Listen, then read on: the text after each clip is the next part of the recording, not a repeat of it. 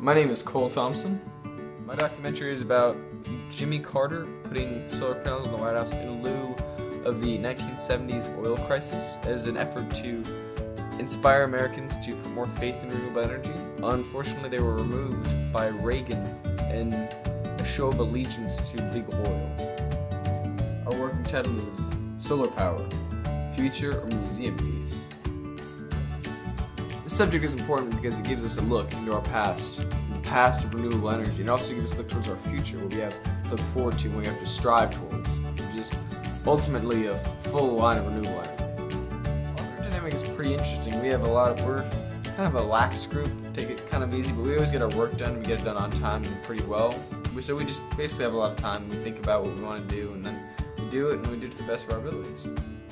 I think I'm most excited about filming some interviews with some solar experts and some professors, because I think it's going to give us an insight to the more scientific aspect of solar power, and how it can have a lasting effect on the American power grid, and how it can sort of reshape our future energy-wise. What's your name? Cole Thomson is my name.